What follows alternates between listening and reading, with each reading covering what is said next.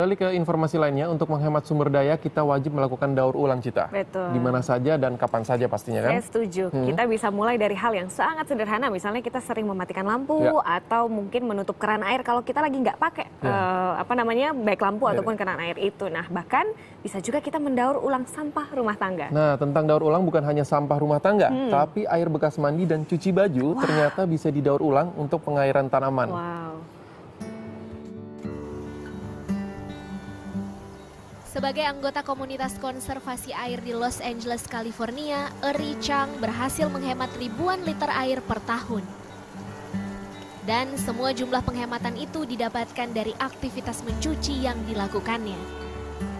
Komunitas yang menggunakan sistem grey water atau air yang didaur ulang untuk penggunaan kedua ini berhasil menerapkan penggunaan kembali air bekas cucian untuk menyirami tanaman di halaman.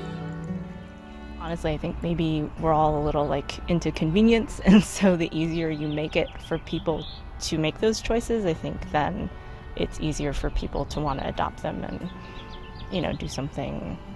I think most people inherently want, to do things that are environmental, but the idea of composting or even recycling sometimes is just kind of tedious for people, and so it's hard to get people to do it. Air yang setengah kotor ini bisa diartikan sebagai air yang sudah terpakai. Tapi tidak mengandung kotoran manusia, garam berkadar tinggi, atau bahan kontaminasi lainnya. Sumbernya bisa berasal dari air bekas mandi, maupun air bekas cucian baju, maupun cucian piring. Air limbah rumah tangga sendiri tidak bisa digunakan untuk menyiram sayuran atau tanaman dengan umbi seperti wortel dan kentang karena kadar deterjennya yang tinggi. Tapi bisa digunakan untuk menyiram rumput dan pohon buah-buahan. I had a 2-year-old son. We planted a whole bunch of fruit trees in our yard, and we would go out and water them with about 50 gallons of water. And then I'd give them a bath, and I'd watch 50 gallons go down the drain. And it was just maddening to me that we couldn't recapture this. Sistem grey water yang hanya memanfaatkan air bekas mencuci baju sangat mudah dibuat. Sedangkan yang menggabungkannya dengan air bekas mandi lebih sulit dilakukan karena merubah sistem pipa. Dengan sistem air sisa cucian baju, Eri Chang bisa menghemat puluhan ribu liter air per tahun. Pada akhirnya bukan hanya menghemat sumber daya air di musim kemarau, tapi juga menghemat energi. 19% pengeluaran energi di California digunakan untuk memindahkan dan mengolah air limbah.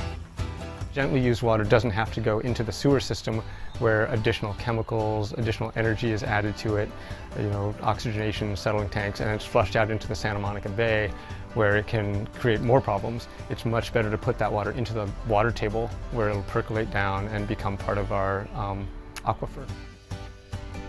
California sedang mengalami tahun terkering sepanjang sejarah. Kondisi ini memicu krisis air terburuk. Bulan Januari, negara bagian ini menyatakan kondisi darurat untuk masalah kekeringan. Kemarau panjang juga memaksa penutupan saluran irigasi dan saluran air ke berbagai sarana publik. Los Angeles masih menerapkan aturan ketat untuk air limbah dan pertamanan, termasuk pembatasan hari menyiram. Bahkan pemilik rumah dan usaha yang melanggar akan terkena penalti. Dengan adanya sistem air limbah atau grey water, rumah-rumah yang menerapkannya masih tetap bisa menjaga tamannya tetap asri tanpa membuang air yang menjadi langka karena kekeringan.